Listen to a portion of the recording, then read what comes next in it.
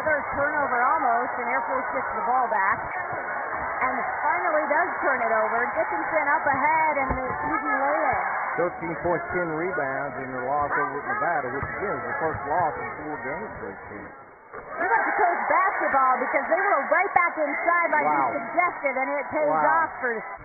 Jenny, I can remember coaching a team one time. We scored about 3 straight times inside. Then we next 3 possessions took jump shots. So I called a timeout, and I asked them, was it getting too easy? Lineup, and now they've gone with the smaller lineup, and has really allowed those two to show their versatility, so to speak.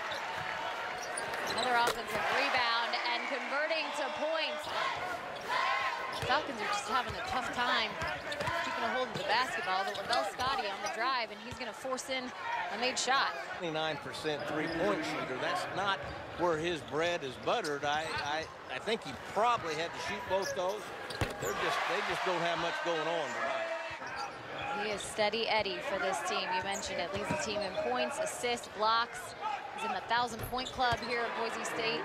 21 as we begin the second half. Boise State has the basketball. Well, very interesting. Give Coach Leon Rice a little credit. He only played 6 guys. He's in high, 16 points for him. And the other senior whacker coming up with a rebound.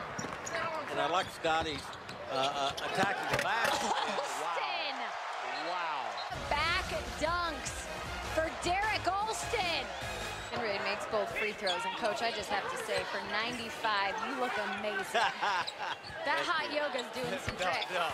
Hot yoga in Miller Lite is the key to the fountain of youth a little bit, to not come away in the last game of the year with the lowest scoring output of the year. Alston with the putback and another jam. And I kind of like this with Coach Filipovich. Okay, you guys didn't bring them today, so you get to sit over there and watch this misery here in the last 8 minutes.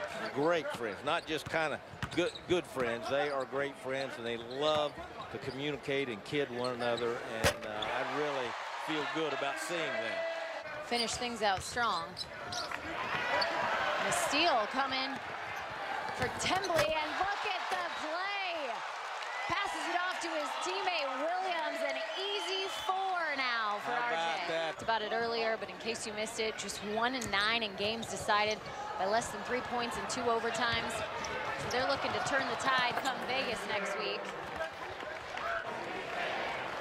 The chants from the crowd come in, and the 2 friends meet at half court, and Dave Filipovich and Leon Rice, the 2 longest tenured coaches in the Mountain West Conference.